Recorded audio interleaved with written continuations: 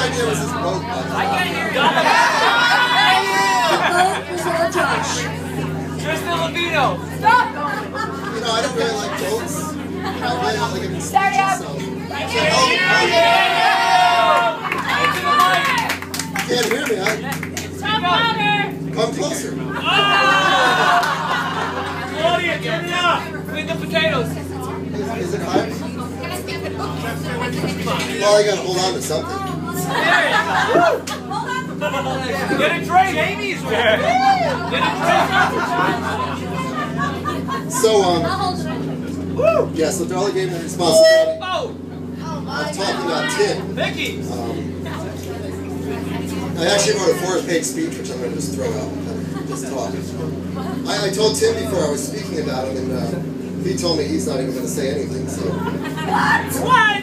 Suddenly you're speechless? No, Speech, no, no. speech. But, you know, a bunch of people told me that they didn't like boats, and they came on the boat just because Tim and Josh were coming. They probably regret the decision right now, but... You know, it shows how important and special Josh and Tim were to all of us in Richfield, and everything they've done. When Darla had first come to me and asked me to speak about Tim, I'll be honest, I was a little hesitant to speak. I've known Tim for 12 years, and a lot of us know Tim. And from my thinking about it, I think Tim's very difficult to speak about. You know, I've been to baseball games with Tim down in Baltimore. I've sat next to him down there. I've sat next to him at faculty meetings in the cafeteria. And if you took the scenery away, I think, and just looked at Tim, I don't think you'd be able to tell the difference of where he was. You know? Except in Baltimore, he had always had a beer in his hand. That would be there. Faculty meetings, he always had a beer too. At least thinking about it, yes. So, yeah. No, but Tim is so very even, you know, tempered, and his emotions are always, you know, you don't know if he's happy, if he's sad, if he's mad. You know. I respect that. He's very sarcastic. Unless you get him with the business administrator when the guy's messing up the salary guide.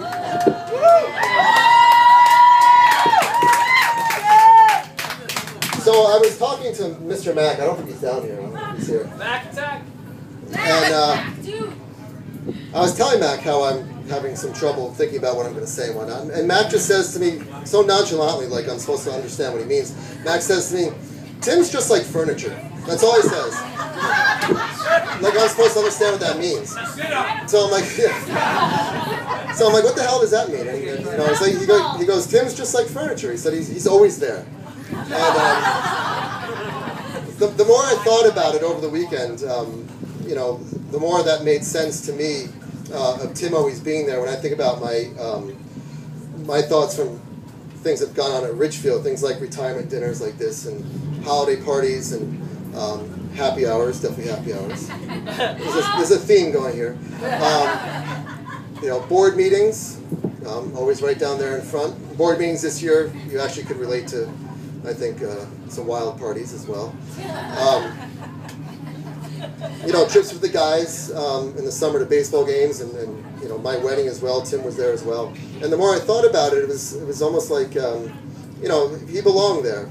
You know, it was like the world was right when Tim was there. You know, it was always a comfort seeing you there. So the same thing can be said about school. You know, Tim very rarely took a day off from school. I don't know how many sick days you have, but it must be, you know, close to like, yeah, it must be close to like 200 days. 300 days, I don't know.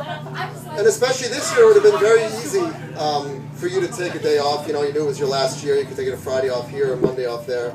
And you never did. You know, you always came to school and you did your job. You know, just like Josh. You know, where's Josh? He's right there. Yeah, just like you. Came in every Monday and Friday, right? Josh didn't take a February break when there was no February break. No. Didn't you go to Africa for like 2 weeks during April?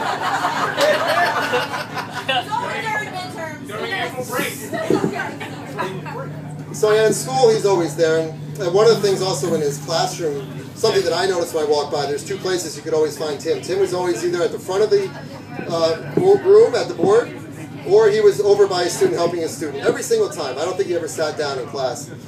Just a quick story about this week. If you work at the high school, you know that this week at the high school is pretty much a joke. Oh! It is. No, there's nothing educational going on at the high school this week at school. So I had to go up to the 3rd floor to talk to somebody, and I'm walking down the 3rd floor, and like the first room, there's like 4 kids watching like a movie. The next room, I think there's 3 kids sleeping. And I get to Tim's room, and as I approach it, his room is up on the left-hand side, and I can only see the front of the room, and there's Tim, where he always is, standing at the board with a marker in his hand, and there's writing all over the whiteboard. And my first thought, I thought, I don't know, it was my first thought. I said, why the hell is Tim teaching to an empty classroom? Doesn't make any sense to me. And it took a few more steps, and I looked in, and there was 2 poor girls. They were sitting there with their hands around their faces, watching Tim teach them factoring, how to factor China. That's true, right? The educator in me should have said, great, good for Tim, he's using his time wisely. What I really thought was like, all these poor girls, like, actually did the right thing and came to school, and now they got to sit through an 88-minute, lesson on factoring. So, I'm just about done. I just want to mention like 2 other things real quick. I've been lucky enough to go to lunch with Tim probably for like the last 10 years. It's always been, somehow Tim and I always have the same lunch period. I don't know how that happens. But well, you do the schedule. So I've been really lucky to go to lunch with him, and I don't know, we've probably gone to a couple hundred lunches or something. And there's 2 things that I just want to bring up real quick. Number 1, something I've learned recently. Tim really, really, really dislikes Governor Christie.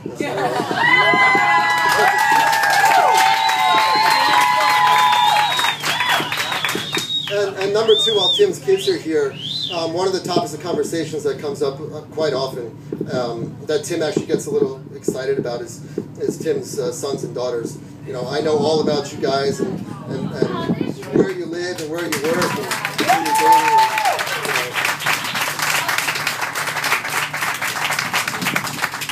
you're dating. You can definitely tell he's very proud of how you guys grew up and what you're doing. So, I guess that's about it. So Tim, I hope retirement is everything that that you want it to be.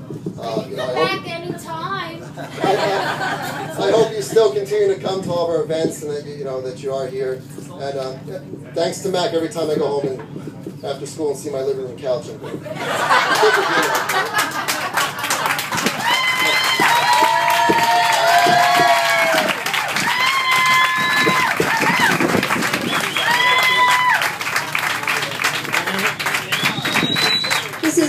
Small token of everything you've done. We can't thank you enough, Tim. I personally, like I said, you're going to have to still show up every day next year and just sit in my room, because I cannot do this job without you. I really can't.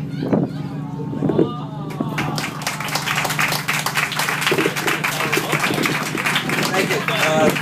See, one of the secrets to doing these single session days and stuff is you teach the kids when they come in, and they don't show them anything. That's the secret. Now you know what the secret is.